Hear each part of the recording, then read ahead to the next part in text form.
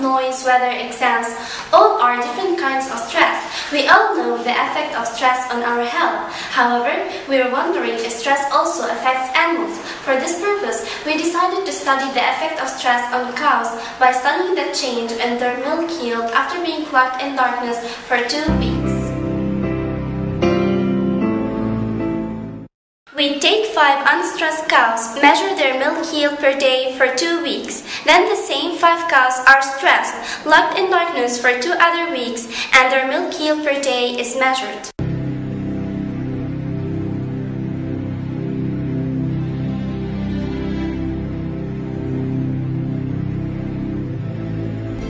Results show that the average milk yield per day for 5 unstressed cows, control cows, fluctuates around 23.2 kg during 2 weeks, whereas that of the same 5 cows that were stressed, locked in darkness during the following 2 weeks, decreases gradually from 22.9 kg at the first day until it reaches 17.3 kg at the 14th day.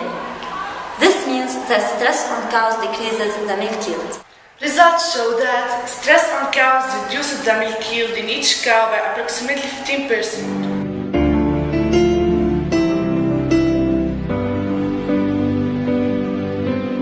The light is very important for the animals, all the animals, not only the cows. The light has a big effect in the fertility.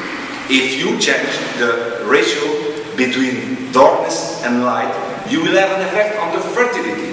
And in long term, this effect in fertility will lead to an effect in decreasing the yield production. Then you will lose milk. In cows, as in humans, stress induces the release of adrenaline, which will block the release of oxytocin.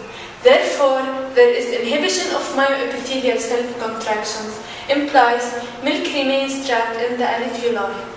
During stress, the hypothalamus, stimulated by the sympathetic nervous system, releases the hormone CRF, which stimulates the pituitary gland to release ACTH. This in turn alerts the adrenal gland to release cortisol. We conclude that not only human beings are affected by stress, but also animals.